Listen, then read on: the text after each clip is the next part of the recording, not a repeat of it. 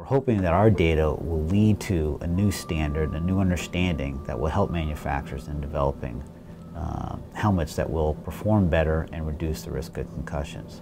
There are biomechanical variables that are associated with concussion. Is it how hard you get hit? Is it how often? Is it the location? So that would be our first goal.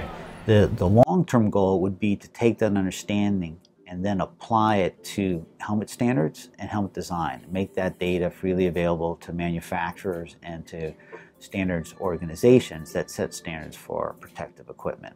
We would like to know, are there any therapeutic targets that we could target and develop treatments for within the first couple hours, couple minutes after an impact, where we could really make a big difference in helping an individual restore their function to the brain and prevent some of the devastating effects of concussions that people have read upon in the news. So this was one of the earlier prototypes of the sensing system that goes in the football helmets. This fits between the pads in the helmet, and under each one of these rises is an accelerometer, which is an electronic sensing device, similar to what sets off your airbag in a car collision. These were placed in the football helmets of the players that were interested in the study, as well as a slightly different version in the men's and women's ice hockey helmets. This technology allows us to record all the impacts. We can record up to 100 impacts per game, but we can also continuously stream impact data to the sideline.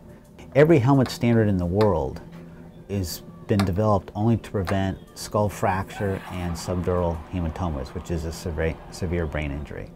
Right now, there's no standard for reducing the risk of concussions. And what we're trying to do in the laboratory is to see, are there more sophisticated methods that we can develop that represent more real-life impact scenarios, such as occur daily on the football field, in vehicle crashes, but also for veterans on the battlefield. For more information on biomechanics, engineering, and concussion research at Brown, please visit www.brown.edu/academics/engineering.